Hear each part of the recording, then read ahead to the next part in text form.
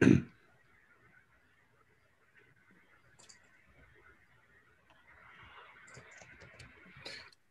welcome everyone. Thank you for joining us. This is Oakland Creates Black Horror Comix panel, and we are discussing the Box of Bones. Thank you for joining us. We have Stacey Robinson with us. We have Ayize Jama-Everett, Bill Campbell, and John Jennings with us to discuss the wonderful comic book series. I'm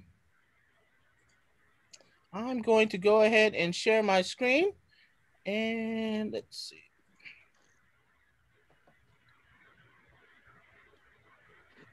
Give me just a second.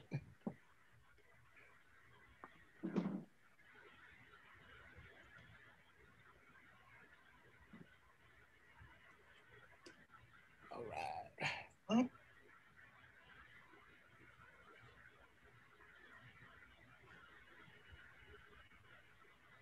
So quickly, I'm going to go over just a few housekeeping things. First off,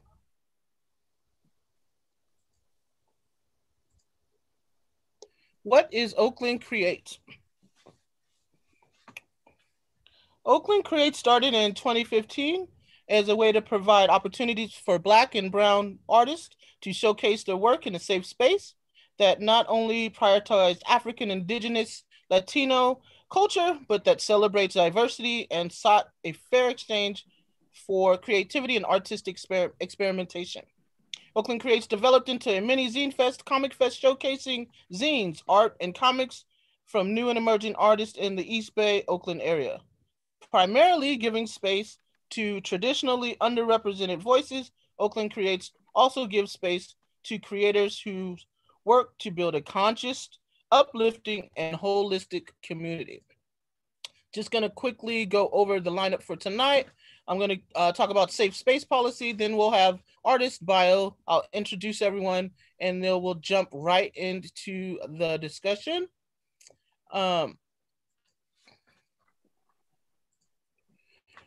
So tonight we have, I'm sorry. So Oakland Creates is committed to providing a safe space, an inclusive environment for everyone, regardless of gender, gender identity expression, sexual orientation, disability, physical appearance, body size, race, or religion. We will not tolerate harassment at Oakland Creates events in any form. Anyone violating the safer spaces policy may be sanctioned or expelled from our space, even virtual, meaning on YouTube, on any of the streamings or Zoom calls. And it's at the discretion of any Oakland Creates Art, Comics, and zinefest organizer or volunteer as to whether you will be allowed to continue with us. And so, like I said, first up, we have artist and writer Ayize Jama-Everett. Ayize Jama-Everett was born in 1974 in Harlem, New York. He has traveled extensively in Northern Africa, Northern California, Oaxaca, Mexico, and he holds 3 master's degrees, divinity, psychology, and creative writing, and has worked as a bookseller, professor, and therapist. He has a firm desire to create stories that people want to read. He believes the narratives of our times dictate future realities, and he's invested in working subversive notions like family choice, striving when not chosen to survive, and irrational optimism into his creations. 3 of his books have been published by Small Beer Press, the Liminal series, with another on the way. He's published a graphic novel with noted artist John Jennings entitled The Box of Bones, which we'll be going over tonight, and his forthcoming graphic novel adaptation of The Count of Monte Cristo, coming from Abrams Press. And shorter works can be found in The Believer, LA Review of Books, and Race Bader. Stacey Robinson. Stacey Robinson is a visual artist and an assistant professor of graphic design and illustration at the University of Illinois at Urbana-Champaign, and was a 2019-2020 Nasser Jones Hip Hop Fellow. And as a member of the Black Speculative Arts Movement, Stacey has traveled internationally, having difficult conversations surrounding ideas of Black liberated futures. And as one half of the collaboration of Team Black Kirby with artist John Jennings, he creates graphic novels, gallery exhibitions, lectures, and illustrated syllabi that reimagine the work of comic book creator Jack Kirby to reimagine resistance spaces inspired by Black diasporic cultures. His latest graphic novel, I Am Alfonso Jones, written by Tony Medina, was published in 2017 from Lee and Low Books. And Across the Tracks, Remembering Greenwood, Black Wall Street, and the Tulsa Race Massacre, written by Alvern Ball, and that will be available in 2021. And John Jennings is with us as well. John Jennings is a professor of media and culture studies at the University of California at Riverside. Jennings is the co-editor of the Eisner Award-winning collection, The Blacker the Ink, Constructions of Black Identity in Comics and Sequential Art. Jennings is also a 2016 Nasser Jones Hip Hop Studies Fellow with the Hutchins Center at Harvard University. Jennings' current projects include the horror anthology Box of Bones, the coffee table book Black Comics Returns with Damian Duffy, and the Eisner-winning, Bram Stoker Award-winning, New York Times best-selling graphic novel adaptation of Octavia Butler's classic dark fantasy novel Kindred. Duffy and Jennings recently released their graphic novelization of Octavia Butler's prescient dystopian novel Parable of the Sower from Abrams. Jennings is also founder and curator of the Abrams Megascope line of graphic novels. And last but not least, Bill Campbell is the author of Sunshine Patriots, My Booty Novel, and Pop Culture, Politics, Puns, Pooh Butt from a Liberal Stay-at-Home Dad, and Coontown Killing Caper. That's along with Edward Austin Hall. He co-edited the groundbreaking anthology Mothership, Tales from the Afrofuturism and Beyond.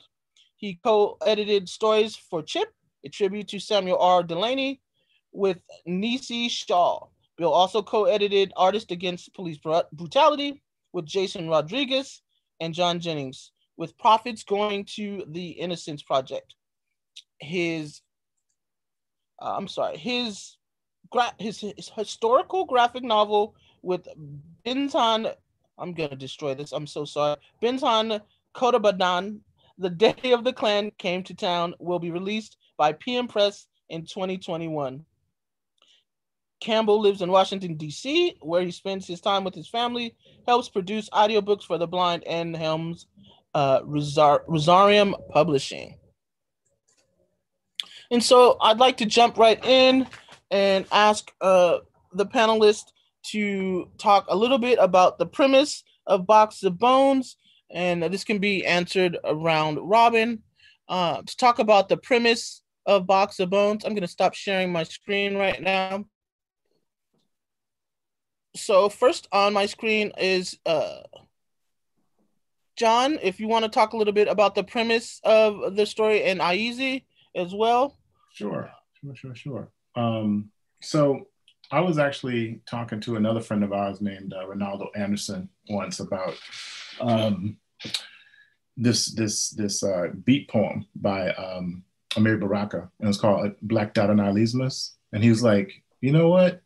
This would be a great inspiration for like a horror story, you know, because essentially it's about like, well, what happens when justice isn't enough, or what happens when oppression actually pushes you to the point where, you know, you kind of become the monster that society says that Black people are, you know.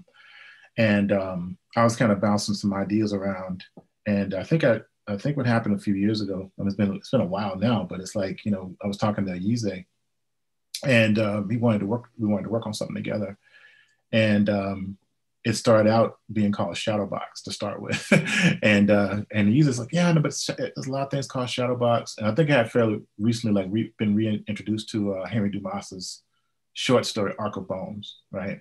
And I was like, well, what about Box of Bones? You know, and he really liked that one. And he's like, this is the story we want to work on.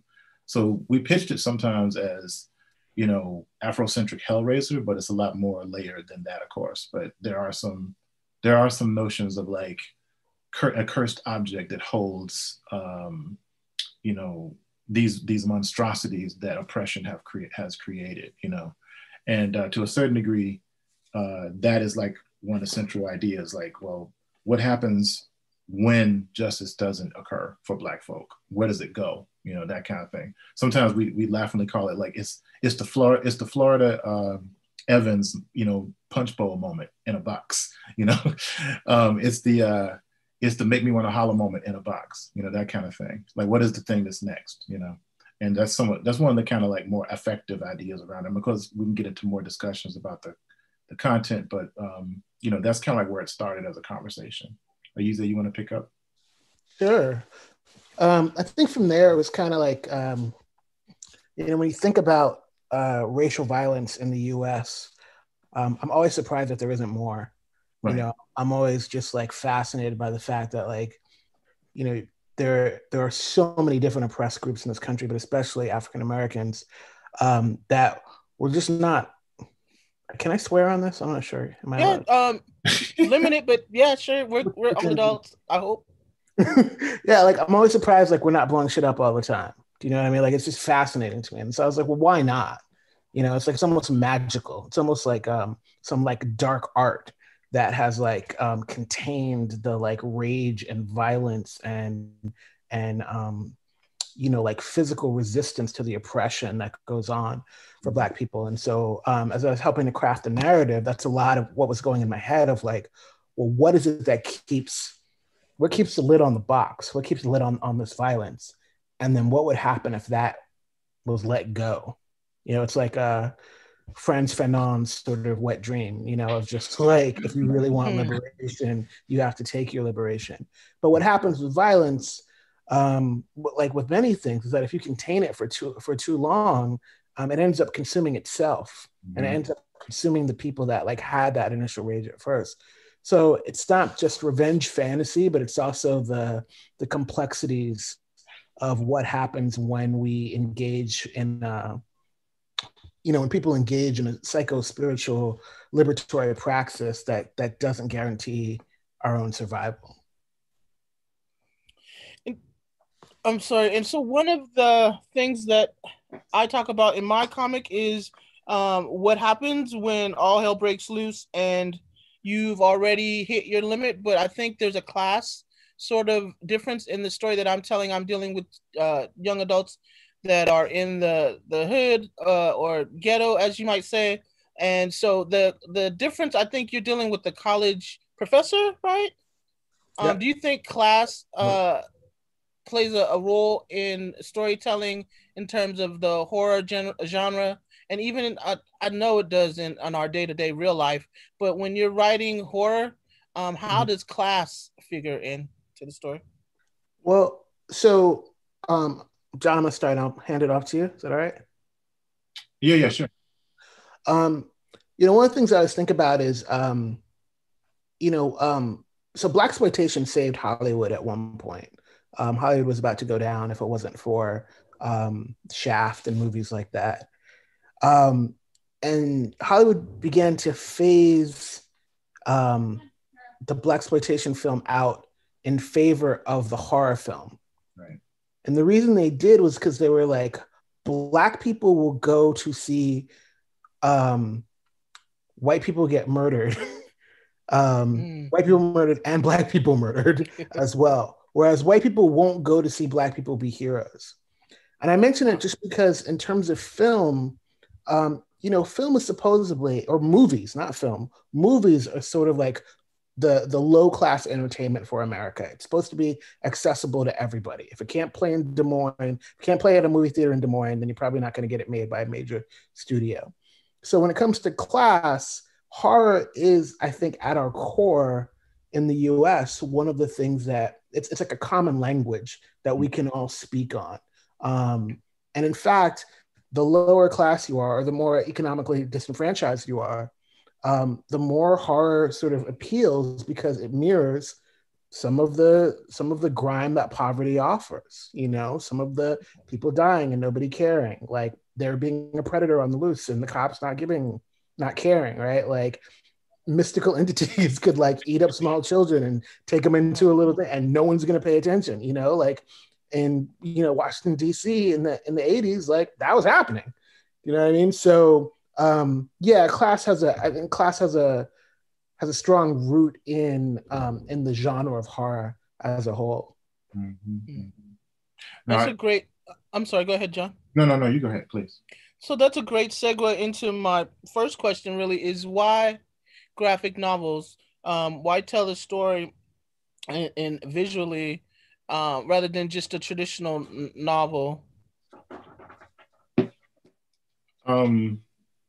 That's a good question. Well, here's the thing. I mean, when you say traditional, I mean, there's a comics tradition as well. So you mean like a text novel, right? So I think that, well, first of all, the level of difficulty, it's very hard to scare people with comics. That's one of the things really interesting. Even though there's a long and storied past of like horror comics in our comics history, from like EC Comics to like the Warren Publishing stuff, the stuff from DC Comics and Marvel back in the 70s.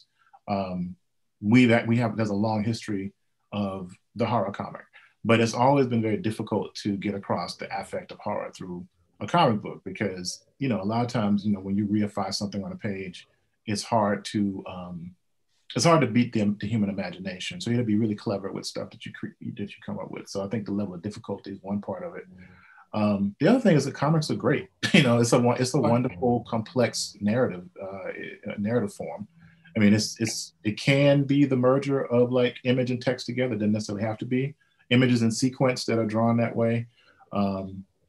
Offers a different set of affordances and challenges that I think a lot of different types of prose writing doesn't. And so I think that trying to create a narrative that is unsettling, that is visual in that particular way, is a really wonderful challenge. And I think a lot of times, we're kind of basically couching it in the history of the horror comic too.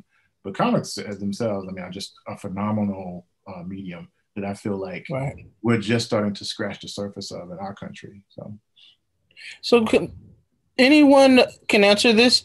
So what experience did you have? What was a horror or a comic book, specifically horror though, a horror movie or a comic book that struck you or sort of excited you for the first time? I think the first time I was terrified was watching Halloween, the 1978 John Carpenter version. Is there a groundbreaking moment where you're like, oh my God, I'm addicted. This is wonderful. I love horror. Actually, Halloween was it for me too, even though I don't, yeah. So basically some neighbor kids convinced my mom to let me watch Halloween way too young. Exactly, me and too. And unfortunately for us, we only lived in a 1-floor house, and I had windows on either side of my bed. Oh. So for like 2 weeks, I literally slept under my bed because I was just like absolutely terrified. Yeah. Awesome. On the comic side, I think just Bernie Writson's images. Mm-hmm. Like I just love Bernie Written, and then reading wise, probably Alan Moore's Swamp Thing. That's good. Anybody else want to take this one on? Yeah, I'll jump in. Can you hear me? Yep. Yes, sir. All right, cool. Sorry, I had some difficulty a moment ago. I am on my phone now, so hopefully my internet is more stable. For me, I have to jump right into the film, and I think that I still go back and forth with this, but I know my 3 favorites are still probably in order. I would go John Carpenter's The Thing, 1982, and then Salem's Lot, which I just finished watching again. And at 48, I was still horrified. And I would throw The Exorcist in there. Definitely, that's another one that still just horrifies me. And then The First Howling. Yeah. The werewolf so good, scene and the say again. What? No, it's just so good. Like Yeah. Yeah. And the storytelling holds up, and that's the thing with those practical effects. Yeah, practical effects. The great storytelling. Still, still great inspirations to me in reference to just good storytelling. Mm-hmm. Yeah, the build up in The Exorcist, the build up to what's gonna happen to the little girl is just chilling. Like, whew. Yeah. How about you, Ayize? It's funny, like hearing Stacey's stuff, and just shout out to Stacey for making scary ass images all the time. Like that thing behind, that's Stacey's head. That's what Stacey thinks about. But for me, like all those movies, I love them, but like they never scared me. I was into them, I was excited about them, but they didn't like scare me. But there was one comic, and it's a Hellblazer comic, and it was just like the intelligence of the way the panels were laid out. It's basically John Constantine, super badass, whatever, meets a priest who is evil and does bad things, and the priest has heard the devil's confession. And John Constantine is like talking to this guy, and I think it's Glenn Fabry. No, it wasn't Glenn Fabry. It was Steve Dillon who did the interior art, and it's very realistic. And he says, "Okay, I just want to know, So John Constantine's like, "Okay, so what was the devil's confession?" And then the panel just goes to John Constantine, and it's in text, and he just goes, "That's when he pulled out 2 pencils, stabbed himself in the eyes, and headbutted the pew in front of him." And I literally threw the comic away. I was like, "Oh!" You know what I mean? So for me, it's always about like what's not seen. Right. Like as soon as I see the monster, I'm like, I know how they did that. That's latex with some fur on top of it and some jelly. You know what I mean? Or like that girl's like she's a contortionist, and that's, split pea soup. You know what I mean? Like that part doesn't get me. It's when you leave it to the imagination and you leave you give just enough, and then you leave out enough that I'm like, okay, now I'm going to be awake on that for like a month and a half. Thank you very much. I hate you. That's funny. No, I was thinking, even though this movie does not hold up, but at the time when I was a child, it was like traumatizing to me. Was Phantasm. It actually gets better. Like the second one is actually much better. Because you can tell it's almost like what they did with like Evil Dead and Evil Dead 2. Where it's like, let's remake this movie, but with more movies, I think. And because my mom was a huge fan of horror. Actually, I started reading. I think the first things I probably read were like horror books, like Stephen King and like Clive Barker, like stuff I really shouldn't have been reading super early. And even like and a lot of gothic stuff like Nathaniel Hawthorne stuff and like Poe, at an early age. And my mom was always really into all the really inappropriate stuff. And we would watch it together. So and talk about it. I mean, I grew up in grindhouses, what I'm saying? Like we had this one theater called Cinema West 1 and 2, and we would go in the morning and then would leave, and it'd be like another day almost. You spend like $2 and you see like 3 or 4 horror movies or Bruce Lee movies or whatever. And my mom loved that stuff, And so, we grew up, I grew up with that kind of, that was the impression. I have this theory that whatever you're like watching or reading at age 11 or 12, that sticks with you for the rest of your life. That is, if it's My Little Pony, then you're My Little Pony lover forever. Whatever's 11 and 12 up in there, that's your thing. For me, it was like Doctor Who and like horror comics and stuff. So the Phantasm though, it's like I understood werewolves, I understood how to kill a werewolf. That's Silver Bullet, you got some Wolfbane, Dracula. I got, you'll say, okay, he's scary, but if I got a piece of wood or like a cross or something, I might be able to deal with that. I didn't understand the mythology of Phantasm. I didn't understand it. I was like, what is this thing with the silver ball? I don't understand what's happening. Why is he saying boy like that? I don't know. It was just like messed up to me. And it was the first time I didn't realize that they were going to make sequels to it. So to me, like the end of Phantasm was the end. And what happens at the end of the first Phantasm, as the tall man grabs the protagonist, who was the little white boy, through a window. And I'm like, well, if they don't care about a little white boy, then they definitely not going to care about me. He just grabbed, God, and then he's gone. I'm like, yo, that's the end? I'm like, where's the rest of it? It's like I'm shaking the screen, like, hello? Is there more in there? No, it's no. And that terrified me. I was like, yo. So it was like when you start killing kids on screen like that, or whatever was going to happen to him, it could have been worse, and I couldn't sleep. The other thing was like Night Stalker. Oh, that was a big huge, even though it's a huge influence. And as far as like comics, like Bernie Wrightson's work, I read everything from DC Comics, like Ghosts and Dr. 13 and like Tales from the Unexpected, House of Secrets, House of Mystery, blah blah blah, all of it. And even like the spin-off stuff from Charlton Comics, like grim ghost stories and like all those weird little like characters that are all connected to EC Comics, right?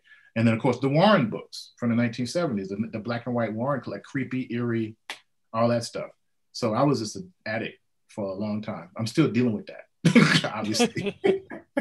I'm still dealing with that addiction.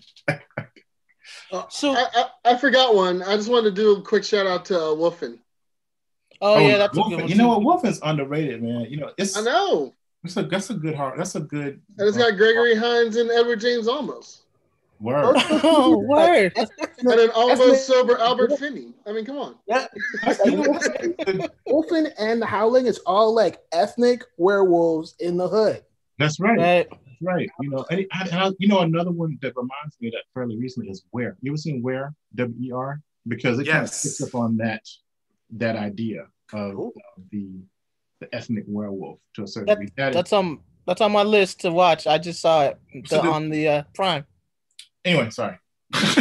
Oh, sorry. No, we have a couple people in the chat on YouTube saying Nisbet Junji Ito. Junji Ito. Yeah. Yeah, you guys you into that or? Oh yeah. I'm sure I got one of his books up in here. Like, cause you're talking about Spiral. I don't read like don't please. There's me. No. It's hard. See, that's what I'm saying. It's hard to scare the hell out of somebody. And you just see, the thing is, the J horror craze, like, you didn't understand what their horror language is. You know what I'm saying? Right.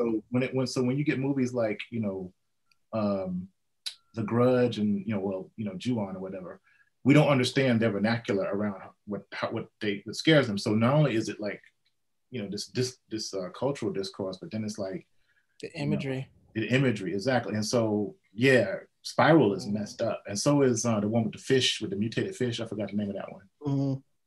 That's messed up. I've never watched The Audition, but I heard The Audition is really it's too much. Yeah, I don't want to mess with that. Actually, the thing in The Audition was kind of an inspiration for one of our monsters. Excuse me. So, do you consider the work Afrofuturistic or Black speculative, or just general horror? That is a good question. I have to admit, I don't. When Afrofuturism as a term came back into the mainstream culture or whatever, I did notice that people were like couching everything that was Black and speculative under it.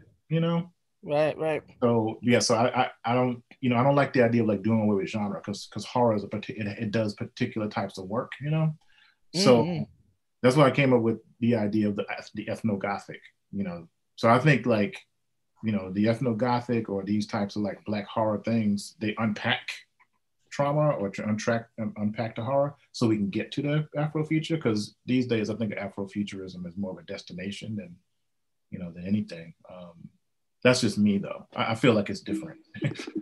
So we're talking about Black past and Black futures, but I feel like it's something else to me. But I think even from its origin, like Afrofuturist was never that specifically defined. I mean, I know there's like a definition, but I was on one of those early listservs, right, in the 90s. Yeah, in the 90s, and it was like, it wasn't like everybody on there was writing about Black people in the future specifically.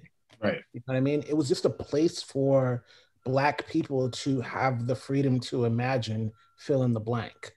Mm-hmm. Right. And because publishing at that time, media at that time couldn't imagine Black people doing much other than imagining, woeful post-slavery Negro tales of suffering and depression and right, that like it was like, oh, well, if you imagine a happy Black family like 40 years from now, you're like, oh, that's Afrofuturism. You're like, nah, bro. No, that's just that's science fiction, definitely. I was like, I mean, but to be honest, it was like I'll take the label, because I was like, like the people that were in there, the people that were doing that work are still doing work. That's right. Like DDC, Deep Dick Collective, like Pomo Afro Homos, right? Like Black radical queer hip hop. Yep. Are we seeing that now? Because that was Afrofuturist, right? Like Nalo Hopkinson, right? Like she was in there. Like she Afrofuturist? Sure. She seems to write about Caribbean fantasy a lot more than she does about future, but whatever. But she was in there, right? DJ Spooky's just making off some music. Yeah. Okay, like if you want to call it that, that's fine. Like I would say if you're going to call Box of Bones Afrofuturist, then you'd have to call Lovecraft Country Afrofuturist. Right. You'd have to call like the Ballad of Black Tom from Tom Laval Afrofuturist. So it's like, maybe it's a better question for Bill, because Bill's the publishing man. Yeah, no, exactly. The other question, are these buzzwords just marketing buzzwords? Okay, so well, I mean, we're all generally the same age, so we all got hit with the whole Afrofuturism thing, like 8 years ago, and we were all like, wait, what? Because first we were told for like the last 20 years that we didn't exist. And then like all of a sudden it's like, oh no, you exist and you're part of this thing, and you're like, wait, what? Right. And just because of my own creative and my own just sort of artistic interest, I don't get into labels so much, because codifying things kill it. Yeah. And also it just doesn't really. I prefer life on the margins. Probably not financially, but just in general. But I was recently having to explain what Afrofuturism was to somebody for business purposes. And just on a lark, I said that, basically think of it as, artist in a constant dialogue with the past, present, and future. Mm-hmm. And then I was like, wow, for some BS, that doesn't sound too bad. Right. So, like, if you want to take Afrofuturism, as Ayize said, I mean, it's pretty much a catch-all. I mean, and it still can be. I mean, it can, affect literature, visual arts, social activism, all this stuff. So then I really do think of it as sort of like this dialogue that you have with this continuum of Blackness, I guess, that spans just ages, times, continents, physical space, and any other kind of thing that you wanted to do. Mm-hmm, mm-hmm. But maybe that's just utilitarian on my part, because that's just the way I view what I'm doing. So. And you want to stay away from labels for sure. I'm sorry. It's what is it? It's classify, commodify, codify, kill. Mm. And yeah, the whole idea of self-segregation is kind of ridiculous, especially when you're in the communication or visual arts business to share with everybody and share universal themes that everybody can resonate with. But I had to ask because I keep hearing it over and over. So, right. I mean, I will, in defense of it, I'll say this much. When you are learning to create or when you are generating the art, sometimes it's good to have an audience that is familiar with your references. And in that sense, like if somebody's like, oh, I'm big into Afrofuturism, then I'm like, okay, cool. You can be a beta reader. You're not going to be like, so, why are the Black people so angry in this? It's like, oh, bruh. You know what I mean? Like, I don't want to have to explain that stuff, right? Like I want, there's a base that we can launch from. Mm-hmm. In that way, it can be useful. And then, yes, in other ways, it's totally pigeonholing and a pain in the butt. So yeah. I go both ways. I mean, it's because I teach 3 classes on Afrofuturism. One is on visual culture, one is on horror, and one is on black superheroes. And I think a lot of this too is like, I try to destabilize the idea as much as I can, but also there's there is something to be talked about, and I'm in the academy. So of course, that's what we do, what Bill is talking about. We codify things, we define things. It gives you a starting point, it gives you a reference point. But that doesn't state that it has to be, that at the end of it, I think a lot of it's about affect too, like for instance, with Box of Bones, we're trying to make you feel uncomfortable about these issues, so that to me, that discomfort can be horrific. So someone says it's Afrofuturist horror, fine. I refer to myself as an Afro speculative artist these days because I can make something that's really light and joyous and futuristic, but also something that would keep you up at night. So so yeah, I think it's just a place to start. I don't know if it's necessarily it's useful for it's good for things to have a space to go on the shelf. That's not bad. So can you talk a little bit about the creatures, if you want to share some images of and explain all the, or is that giving away too much? No. It's not, talk about all of the different creatures that are in the box. I'm gonna go through this really quickly because I want to talk to you. I like talking to y'all more than showing this stuff. So I'm gonna, let's see here.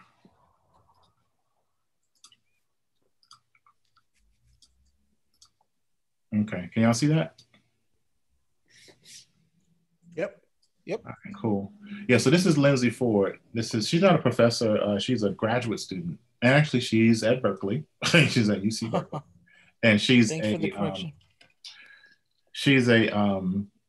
graduate student who's working on her PhD in like African American studies, but with a focus on like folklore and things of that nature, right? And so the box she comes across the box in her childhood. Her grandfather, who's a blind bluesman, tells her about this box, and then she dismisses it as kind of like a spook story. And then she realizes, wait a minute. When she starts her research, she starts to realize that this box pops up throughout history in different parts of the diaspora.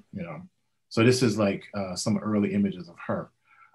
These are the wonderful covers for the rest of the series. You only seen like I know, right? Actually, Stacey did that. You got to feel your own shit. No, they really don't.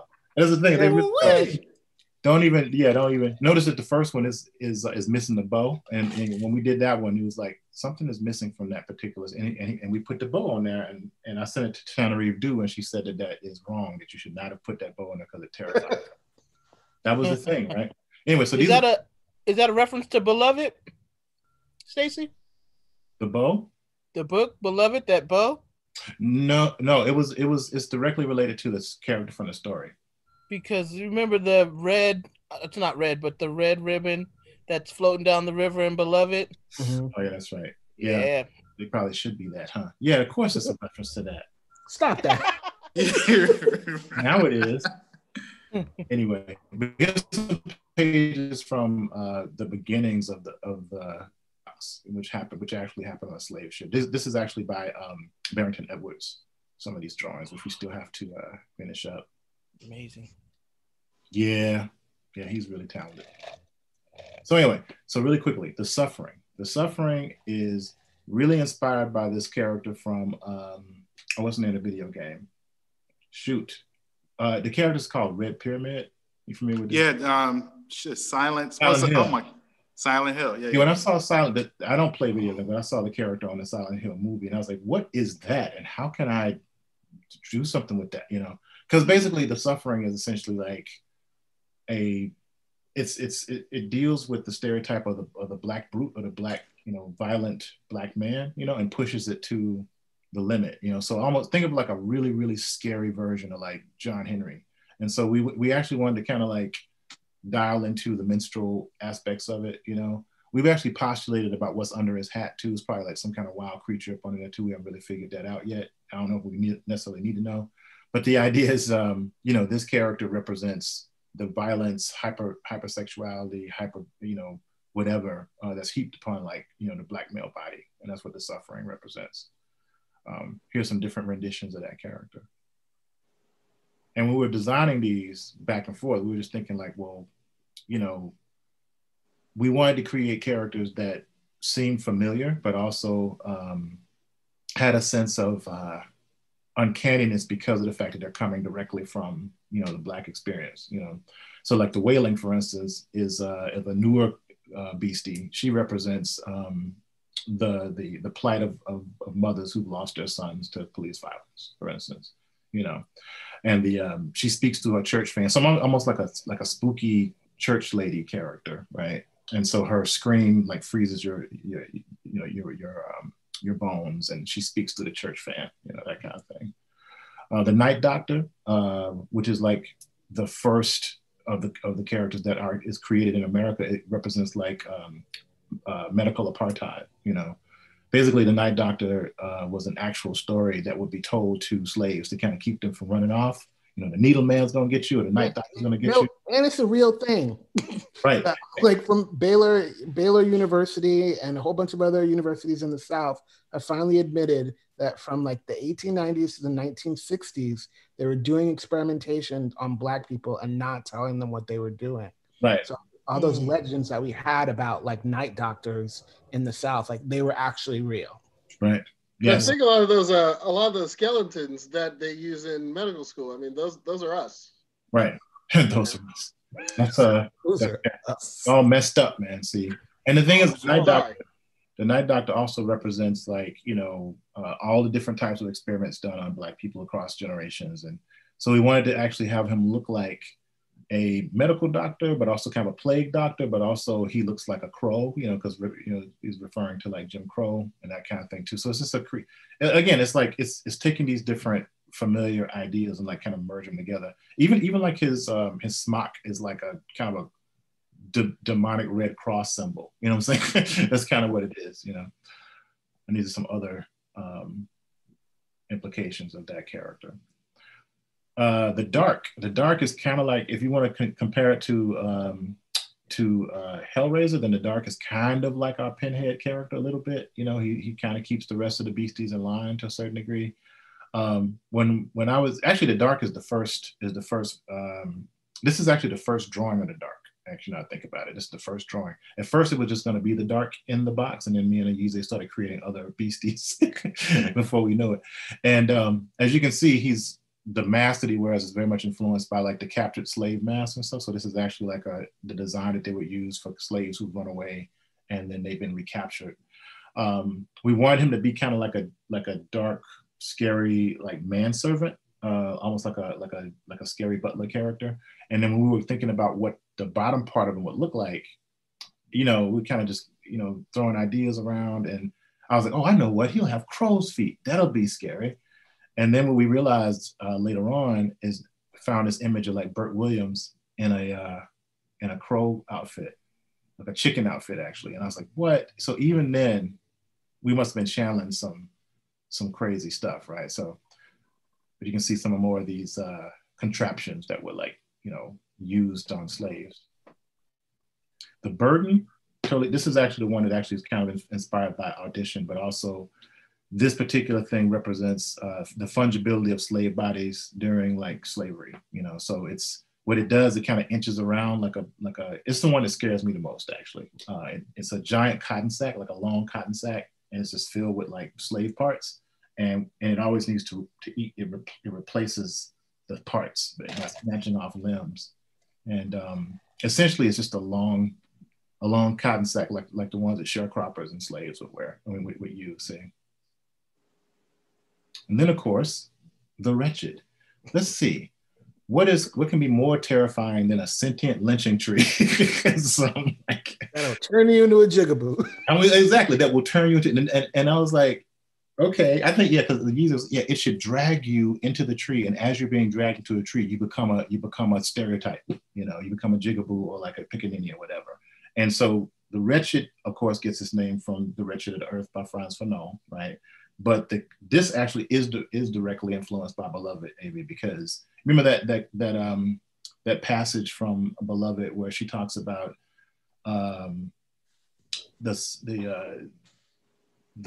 blood from the white monk from the monkey's teeth, you know, that whole thing about like the jungle being implanted in Black people by white people, you know. Mm-hmm. Remember that quote? Yeah, so that's kind of like where it comes from. that the jungle was inside of themselves, and the monkey character was them, that kind of idea. And so basically it pretends to be like a regular tree, and then when it uproots itself, it has this monkey at the end of it. It's totally messed up on them. It's terrifying. Yeah, there's a lot of not right. Yeah, the mule represents is the ghost of reparations, because we never got that mule from the 40 acres of the mule joint. And then also the nobody, which we get the name from nobody knows. So that's kind of like the commodification of like Black culture. It has whips and chains for hair. And what happens is it's like a big giant bobblehead. It jumps on top of your head like a mask, and it can control your body. And then once it takes your head, it actually, yeah, it just goes somewhere else. Oh. The other thing too is Ayize was like, and it should spit fire. And I was like, but why? No, it should spit fire. I'm like, okay, fine.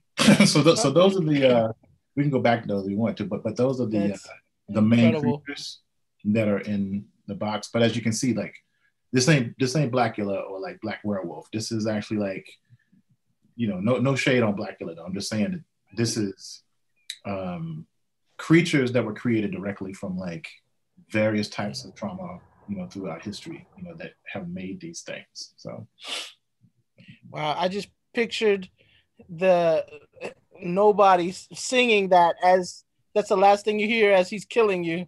It's right. Nobody knows. Yeah. It's so messed up. Yeah, so awesome at the same time though. I mean, we wanted to make creatures that people hadn't really seen before, but felt like you had, and I think that we with those characters that we designed, I think it works out. And the pickaninny tree is just beautiful. Thank you. It just cracks me up on that. I was just reading that just before we started, and I was just loving it to go all over again. Was it talking about chapter 2? Yeah, that's yeah. Okay, so. I know I got problems because I just love it so much. I can tell that, because in chapter 2, there's a lot of pickaninny speak. I wrote it. It's not anybody else's fault but mine. Lord have mercy. We're gonna get in so much trouble with this book. But I pictured them hiding behind the branches, gleefully giggling as they plot to kill you. Right, because they're connected to the tree, and so what happens is they jump out of the tree, but the rope never comes off their neck, but they can actually attack you, and so they're always they're stuck in the tree, and that's the nature of stereotypes. It's about fixity. It's just this really, it's an uncomfortable metaphor. Yeah. Isn't I think they even say we sick boss, like that kind of stuff. I'm like, oh. Yeah, I did that. It's so damn. Oh my gosh. No. So a question mostly for Bill and also everybody because you all teach, right? So how do you balance between your art practice and teaching and even your 9 to 5 and family life? How do you make that work? Whew. What I wonder what is a 9 to 5? I know. I was like, what is that? That sounds like Afrofuturism. 9 to 5. That's it. Where I get Once upon a time in the fairyland. Charlie Parton back in the day. Right. It's a good movie too. It's a good movie. Good song. Yeah. That I remember reading that question when you sent it to us. That's interesting. I think for me, first of all, I think I'm always trying to find ways of working faster. Mm-hmm. Thank God for the iPad Pro and Procreate, because I'm 100% digital right now, which means I can take my iPad anywhere and I can get work done, that's really helped to I think I'm working at probably a third of what I used to work. But still, I don't feel like it's fast enough. And balancing that between the teaching and when you teach, there's also departmental university service that you're always performing, and letters of recommendation, all types of invisible work that nobody else ever sees, right? That you get very little props for them. But it's the reward is in seeing your students do these amazing things and you help them get there. But that life in a particular way, also speaking just for myself, allows me to be able to draw comics. It allows me to be able to kind of be a multifaceted scholar where I study comic books for a living. I make comic books for a living, but I teach graphic design and illustration for a living. And then allows me to be able to afford to do some of these other things that I want to do too. Right. So it is always a balance of those things. And I don't think I've never mastered it. I'm always grappling with mastering that. And to the effect where sometimes it affects my health. Like I'm not in the gym like I should. And I can feel it. I can feel being at the computer 16 hours a day because you have this deadline. Right. I don't know if that answers the questions at all. It totally answers it. Yeah. I struggle with the same thing. Mm-hmm. Yeah, I feel like, but I also feel like that's the service. And John and I constantly talk about this, debate this, discuss this, and et cetera. It's really hard to say no to a lot of this work because I think John and I do it so well, right? I think that we are able to, and when I say that, right, I mean that we know how to dive into the dark and pull that out in these ways that allow our people to express this anger, this frustration. So like Ayize said, we don't have to explain, why are Black people so angry in this book? Well, right. I think we do a good job of illustrating that frustration and anger, but in a particular way, it's also how we, this is how we exercise this frustration, this anger. Because I promise you, I have thought of ways of doing some very horrible things to people. And I was like, I should probably just draw this. I should probably just write about this and draw this thing and not spend the rest of my life, locked away somewhere or, away from my family or something worse, seriously. No, I've experienced the same thing. I mean, there may not be coworkers killed by zombies in my comic book. It is what it is. Right, because those zombies are metaphors, right? But I'm also gleefully, cathartically getting that rage out on paper. Yeah, it feels good. So that hit me. So that part, what you just said there, that hit me in my first summer of grad school, where I was working on a book and I was watching horror movies in a cafe all summer. My rent was paid, and I'm drawing comics, and I'm like, oh my God, this feels so good watching these horror movies. Why do I feel good about these white people dying? Why do I feel good that it's like, yes. Yeah. Because then I realized, I'm like, sometimes horror is one of the only genres where sometimes Black people get justice. Right? Like I empathize with the ghosts that tell them, get out. This is our home. Like, tell them. But they're like, no, we bought this home. We're going to reconcile our family and all that. And ghosts get them. Right? Ghosts get them. Right? And I'm like, yeah, I understand that. That feel like me right there. I'm sorry, I'm done. That's funny as hell. No, that's awesome. Oh my God. I got amped. Anybody else want to take that on? Delete that part in the edits. No, it's live though, dude. You just said that. It's live, buddy. Is it the work-life balance? Live, not Memorex. Yeah, the work-life balance thing, Bill. Yeah. I decided to just give up that whole idea. Because it's like day job. I publish, have family, and last year I started writing again. So basically, you just kind of juggle knowing that you're going to drop balls every once in a while, and you just kind of keep going, and that you hope you just kind of juggle well enough that people don't notice that you're losing your fucking mind. Wait, that was supposed to be funny. You're like, No. You're like, no, I'm losing my mind. No, really. No, it's like... But no, it was really funny because when Nisi and I did stories for Chip, we had Run Writer hit me up and go, I need like I think like a 3-week extension. And I was like, dude, we haven't even like hit like a call for submissions yet. Like we haven't even set like a deadline, let alone anything. And I thought it was funny at the time, but now I kind of get it. Like you just feel like, okay, like for me, for writing, it's like, okay, in February and March, I'm going to write something. Like I'm going to make my schedule so I can write something. Then you just kind of hope that you can stick to whatever it is that you're doing as best as you can. Yeah. And then maybe hit the Powerball and you can just kind of chuck it all, I guess. That sounds like a plan. I don't know. I mean, I have a toddler right now. So so there is no, it's I'll ask him what he thinks about balance. Right.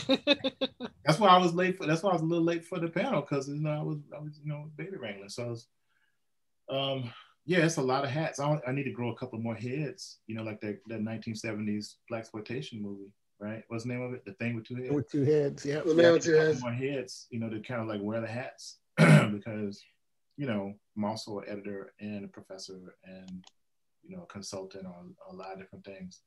And as Stacey was saying, I mean, there's a lot of, like you said, invisible labor that happens. It looks like I'm become like undergraduate advisor for my department this year too. I'm like, oh, so it's gonna be, it's crazy. And then of course we're in the middle of a global pandemic. I don't know if you noticed, it's crazy. So it's like not at all.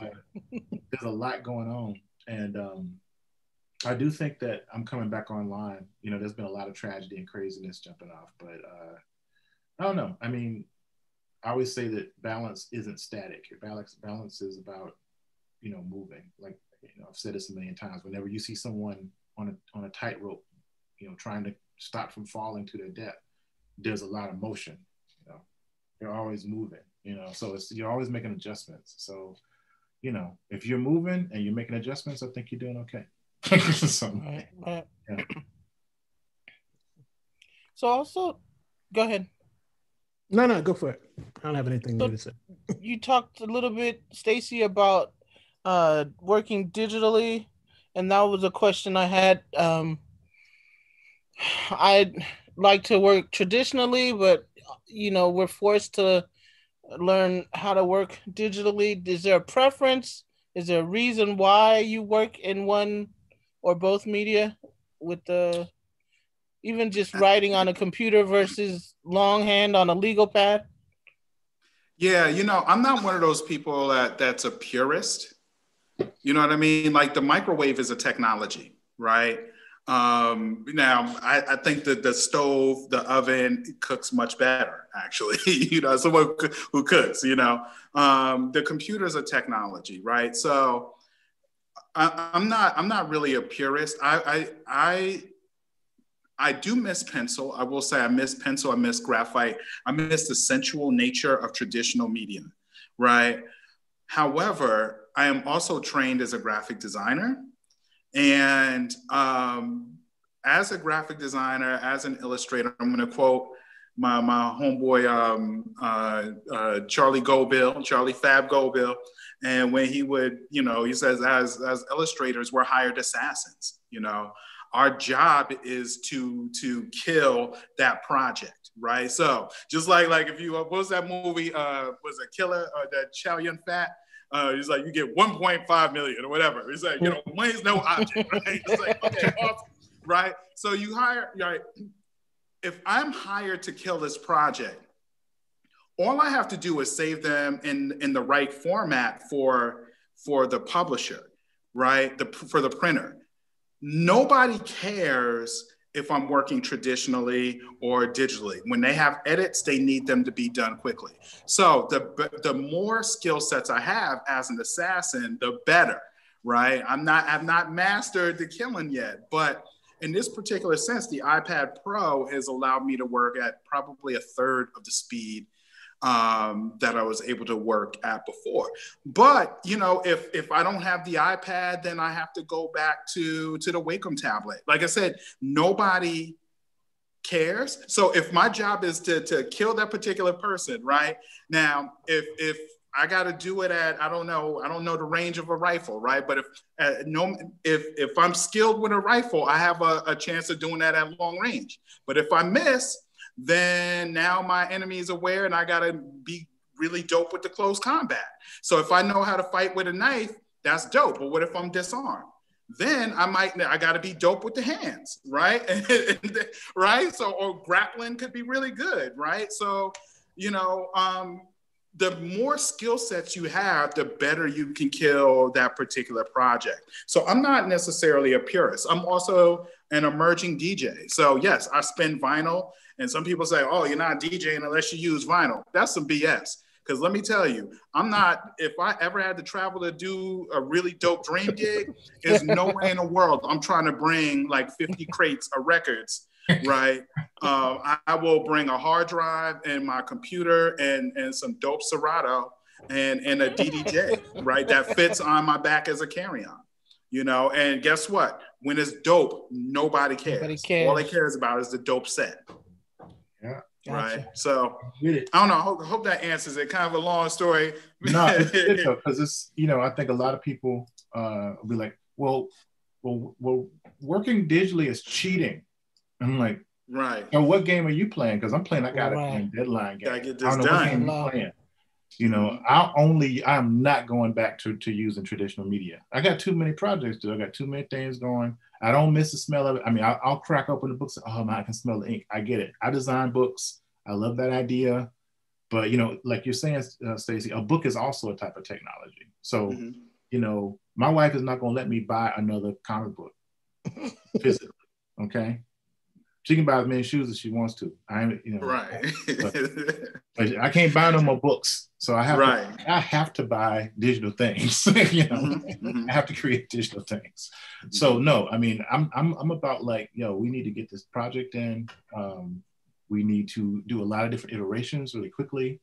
As you're stating, no one's going to care. We wouldn't have finished I Am Alfonso Jones if we were doing that, that deadline for this book that me and Stacey worked on. Wouldn't happen without the iPad, you know. None of the stuff I'm doing now is going to be done that way anymore. I think the last physical images that I've done was for chapter 1 of Box of Bones. That's the last. That's it. You know, that says no more. I probably not. You know, but I definitely, I'm trained classically. You know, as a drawer, I have a minor in drawing, and but like Stacey, I'm also a graphic designer, and so I'm thinking, all right, well, how can we make something really quickly to get it to market? You know, because there is an aspect of that. You know, we're trying to put out books, you know, and get paid too, and we want people to see them. You know, so right. You know, but I work with iPad and Procreate and Apple Pencil, and and that's what I do. My studio goes with me everywhere I go. That last book we just finished up, that was like what, 50 pages in like a month and a half to 2 months. It was crazy. Like the turnaround was insane. So Apple or Surface, you have a preference? I mean, I've been working with Mac products my whole career, so it's like, to me, it's like a different dialect, you know. So I just don't. Mac for me, because that's what I was trained on. Yeah, same for me. And Bill and Ayize, are you guys typing into the computer? Are you writing longhand? I've always written longhand. I wrote my first novel, Sunshine Patriots. I wrote it like 2-3 week stints, and that was typing. And by the time I was done typing it totally, I typed too fast. Like I used to type about 105 words a minute. So every thought that I had went on the page. And I was like, well, that's absolutely ridiculous. So like Sunshine Patriots, the first draft is like 200 pages longer than the final version of it. So ever since then, I just write longhand, everything, novels, scripts, whatever. because if it's not worth writing down, then it's not worth reading. Yeah. You know, I remember taking a class with Nnedi Okorafor when I was in grad school. And I remember at that time I was, oh, Bill, did I cut you off? I'm sorry, were you done?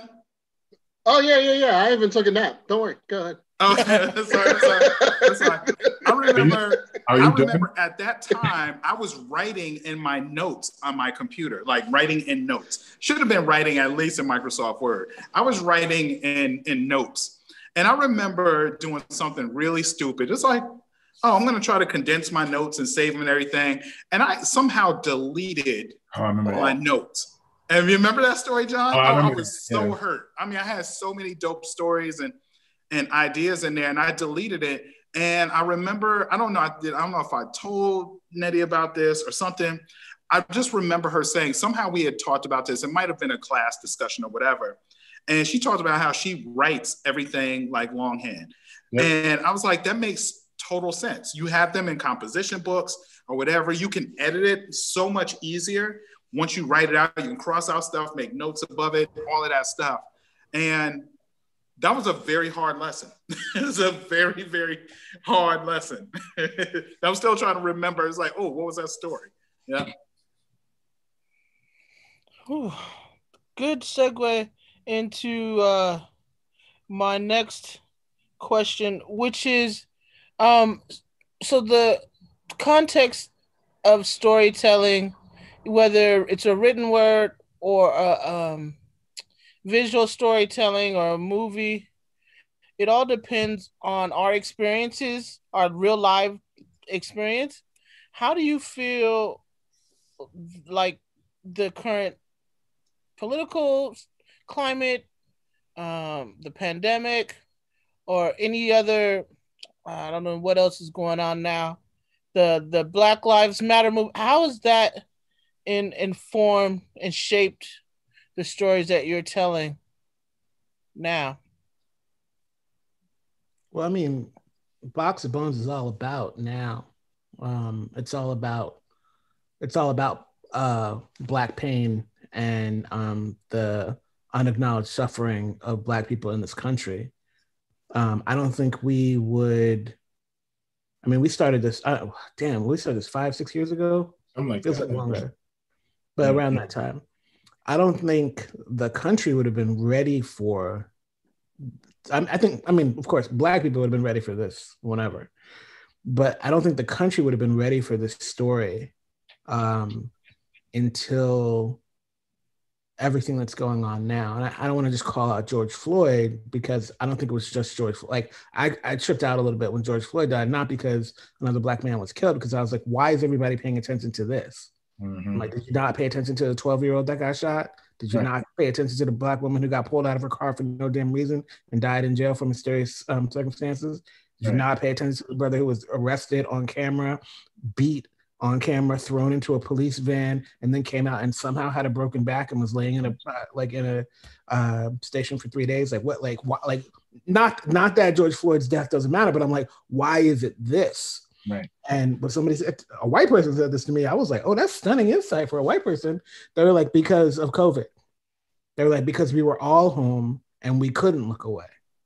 Because we couldn't ignore it, because we couldn't not pay attention to it. Now we had to look at it, and we had to say, oh, it wasn't like there was crack sprinkled around him. It wasn't like he was selling Lucy's on the street. It wasn't like, he looks a bit like, to watch that video, they were like, I think there's something wrong in America now, right? Like, it was like, So I think it was a combination of COVID and George Floyd, like all of that, like now has folks open to the place where they can say, well, what does Black horror, what does the horror of being Black in America really look like? And John and Stacey and you, Avy, and a whole bunch of other people have given that visual form for folks so they can finally have a visual indication of what that looks like. And it's uncomfortable, so it's like, cool. Well, once we can look at it, then we can dissect it. Then we can figure out what comes next. But we got to look at it. We're a visual culture. We have to see it. Right. Yeah. Go ahead, Bill. Oh, okay. One, before I answer this, I think the thing that, even though I haven't actually watched the George Floyd video, but I think the one thing that really did it was how casual it was. Yep. He was casually killed for a very long time. And I think that is like the one thing that really, aside from the COVID and everybody's watching, like that's the one thing that we like just haven't seen yet. Like just how easy it is, right? Like he's on him for like 8 minutes with his hands in his pockets, like might as well be singing Zippity Doo Dah while like a person's dying. And I think like that cognitive break that brought about, like the historical narratives of what police do, and then the way that we read it, like it just snapped. And also we were ready to snap because, you know, pandemic. But it was just that. Like it was just so casual. Like, yeah, just kill a black guy, nothing to see here. But to get to your question about, I always believe that you can't really write about what's going on at the current moment. Like if you are, it's a happy accident, because we're not going to understand what's happening now for another 5, 10, 20 years. And I recently did this panel about comics and conflict and about history, and they're like, well, are you writing anything about the current moment? And I said, oddly enough, I think that the thing that I wrote last year, the day the Klan came to town, is like literally about right now. Right. So, exactly. You know, and that was 1923 that I was writing about. Mm-hmm. But if you read it, you're like, oh, that could literally, because there are white people fighting neo-Nazis in the street like right this second, right? So I don't even necessarily think it's important, other than like our project APB, which was all about right this second, right. To really feel the need to talk about what's happening now, because we're not going to get it a hot take on what's happening now is just going to look silly. Mm-hmm. Like 5 years from now. You know, when we dropped I Am Alfonso Jones, that was in 2017. And I remember for the 13 months like we were working on that book, I actually kind of hoped, I had this really ideal dream that police brutality would stop, at least while I was working on the book. And that's something that's a really interesting story. You know, that's a story to draw right there. You know, I'd forever be drawn, like to keep that at bay if that were, you know, something that could take place. But when the book came out, I remember as I was drawing the book, I didn't have time to mourn the people who were dying in the hands of the police, because I had to recognize it and keep drawing the book because the book was so important. And this year, it's like that book is more, it felt like this in the past several months, I Am Alfonso Jones is more popular now than it was when it first came out. So many people were talking about it. I don't know how many lectures I did about it, classroom visits, etc. So many people have been talking about it, but it came out 3 years ago. You know, and as foolish as that dream was, that police brutality would stop. Like people would read the book, police would read the book, and they were like, I can't believe what we're doing. We're going to stop doing this. But it was a dream, you know, and not to be too lighthearted, but I actually had this hope that my art would change that, you know, would actually end police brutality. I don't know if I took that off topic or not, but I just felt like it just felt so like doing that 3 years ago, and it feels like it's more relevant now than it was 3 years ago, which is it's hard to even imagine that, you know. But anyway. No, that was perfect. No, it actually, oddly, I feel like I went in a different direction personally with my work becoming more, at least with zines, becoming more personal and more direct. Because before, like 2 years ago, I did work that was talking about subjects outside of myself. Although we're always drawing ourselves and talking about ourselves ultimately, but I started making perzines that spoke directly to my own feelings, that were directly speaking to these issues. And I felt like last year and this year, I wanted to do more of that, which is way out of my comfort zone. So it will be interesting to see what happens in 2 and 3 years, especially for my own work. So I know you have projects probably booked until next year and beyond, but do you feel like your personal voice becomes more emboldened, which is what I feel by current events? Or do you go the opposite way and just let it play out however it will? Yeah, I wrote Coontown Killing Caper. I generally don't hold anything back really. So right. Yeah, I mean, it'd just be, I probably more relaxed now because it don't feel like you're screaming as much. Right. Like people are finally listening. I just started screaming, Bill. Scream away. I mean, it's nice. I'm just saying. Right. And that kind of. Go ahead. I'm sorry.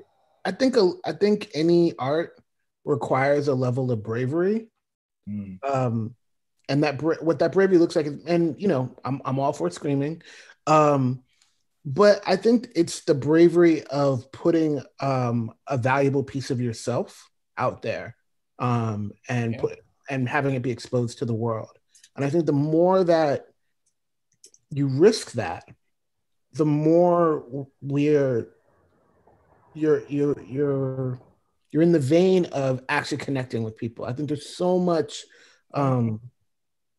just falsity, reprehensible kind of like false speak and just like pablum going on all different levels. People come to art as a way of having like real conversation, like real talk, right? To be moved, to be shifted, to be changed in some way. Right. And so if you give that, hopefully, you'll find an audience that will connect with that. You may not, but the bravery is in the artist to continue to put that out there in whatever form they can, again and again and again, be it comics, be it novels, be it, still images, like whatever, and to say, here's a part of me, here's a part of me, here's a part of me. I'm not interested in coward artists.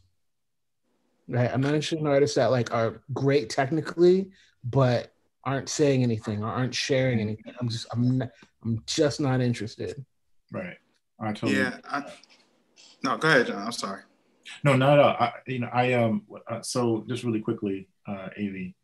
Yeah, I agree to a certain degree with what both of them said. Because I do feel that we're not having to scream as much, but I also feel like at 50 years old, I just turned 50, and with this little boy that I have to like protect and raise, that I don't have time to mince words, and I just don't. I never really did anyway, but now I really don't. So it's like,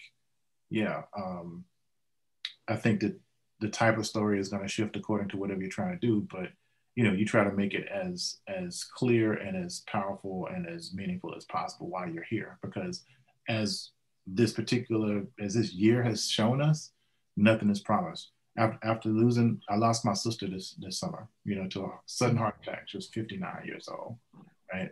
Still dealing with it. And I'm like, you really don't know. You don't know how this stuff. So you might as well say what's on your mind and get off your chest now. Right. Wait, you had Stacey? You kind of said it. I was gonna say at 48, I don't really have the time to not say what's on my mind, and to not be bold saying that. But the other thing is, our people need it, and I feel like when you have the vision, like we're always looking for John the Baptist, we're always looking for, well, who's the Malcolm and the Martin of our generation? Where are our Black leaders at? Well, if you feel like if you see the vision, you see the need, then you're probably the one that's being called. Yeah. And I feel like we're looking for, like this magic spark in a particular way, or the clouds to open up or something. But when I look at who's the Martin and the Malcolm of our generation, well, how many people did they inspire? How many people did Baldwin inspire, right? They made a bunch of babies in us, right? In our generation. Yeah. We owe it to our ancestors, but we owe it to our people to speak in ways that only we can. And it hit me this year that, like, when the summer was really heating up, it hit me that I realized I was not scared to die. And it also hit me that in a particular way, my favorite thing in the world is being a father, but I regretted bringing children into this world, right? Or contributing to that. My ex-wife carried them, right? But I regretted doing that because then I felt like I was touchable. And I couldn't be as outspoken as I might really imagine myself being if my children could not be touched. Does that make sense? Mm. You know, so I feel like in a particular way, yeah, 48, just like as John said, and then with John's son, I feel like I have a, you know, I feel like I have to live for Jackson. You know, I have to be successful for Jackson and for his generation.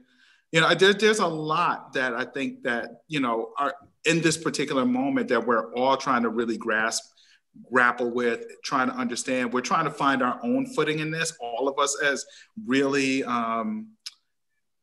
you know, awakened artists, right? Or awakened creators.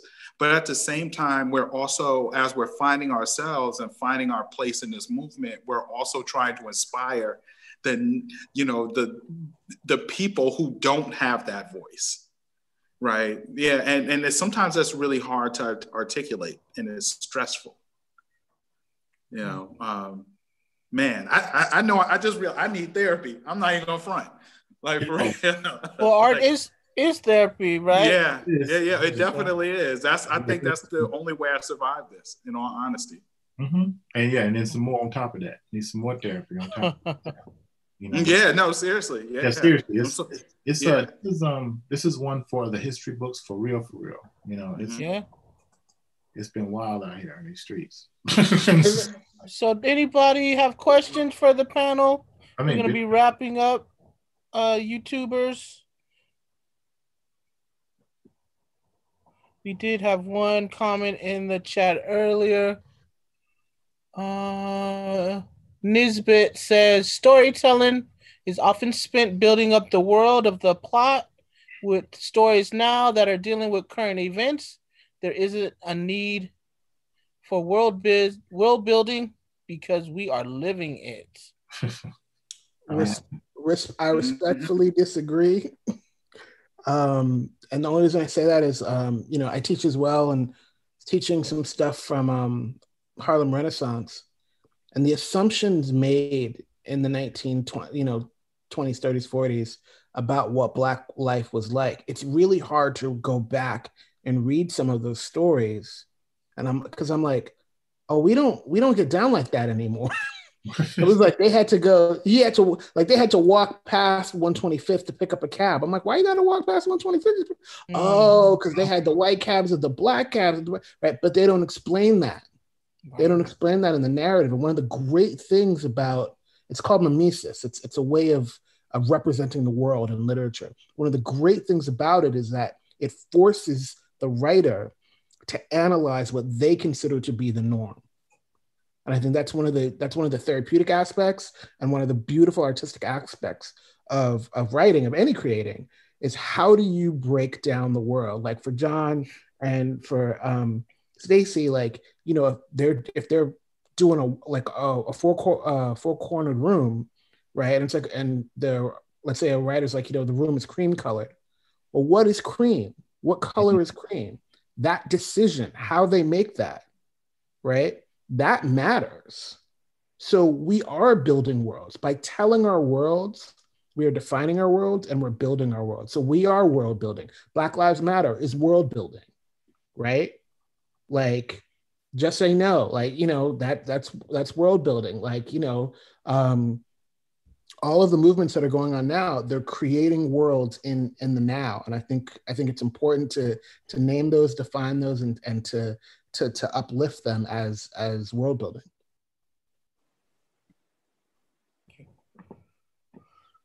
All right, and then the last question: what would be the ultimate form you would want your work to take? Would you want your work to be a movie someday? I mean, I think that when we make it, it's in its ultimate form to a certain degree. I mean, but it would be great for it to be adapted into other things. But, you know, you have to understand, like, when you adapt something to a different medium, you do change the story. I mean, it's adapting from one form to the other. So it's going to shift the narrative because each medium has different affordances and tells stories differently.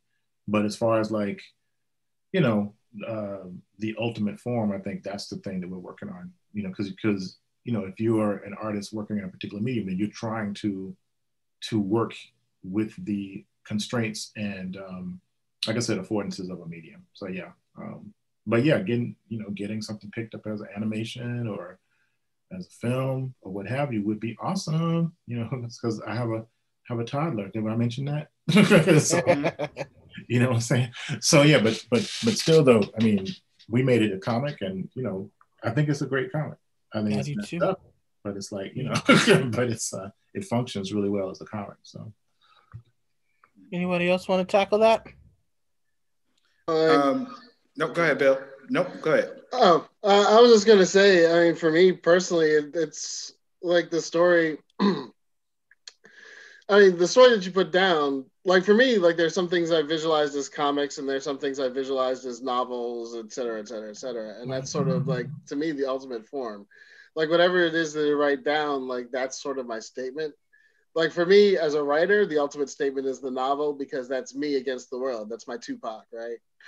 Then like if you're doing a comic, right, then it's more of a collaborative thing. Like you say something and, you know, then you kind of, you know, hash it out to what that looks like. And in a lot of ways, it's more of the artist's medium than it is the writer's. And then, you know, if you're talking like movies and all that other stuff, I mean, that's no longer my statement. Like that's somebody else's statement on like an idea that I came up with. So for me, the ultimate work is, you know, whatever it is that I put down in my own words, but probably the novel would be for me because that's where you have the most control as a writer. Right. Yeah. I was thinking about the ultimate form. You know, I really don't, I'm not even sure what that means. I will say that I'm always trying to figure out new ways of connecting to my audience. And like I said, as an emerging DJ, one of the things that I always wanted to be able to do with my art shows is create the sonics of the space, because the sonics of the space will help to converse the visual art, and vice versa. And I know there are things that I can do, you know, and I think I'm still, as I'm learning how to DJ, I'm chasing this imaginary set that is like the ultimate experience where all of these sensual elements kind of converge and create this perfect moment. And for me, I think that in a particular way is like the ultimate, that would be the ultimate. And whether I'm creating a storytelling or creating that particular moment, that is a particular thing that I'm chasing. In reference to the medium itself, though, I think that you can make a really, really dope story. I could draw the hell out of it, etc. But if it is not legible to my reader or to my audience, then in a particular way, I failed.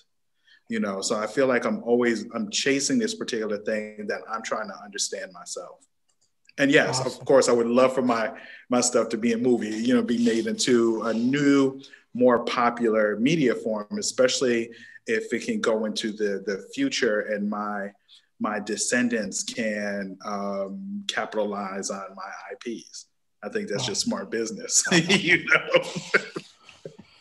Oh man, this has been so awesome. Our time is up. Thank you so much. I appreciate each and one of you.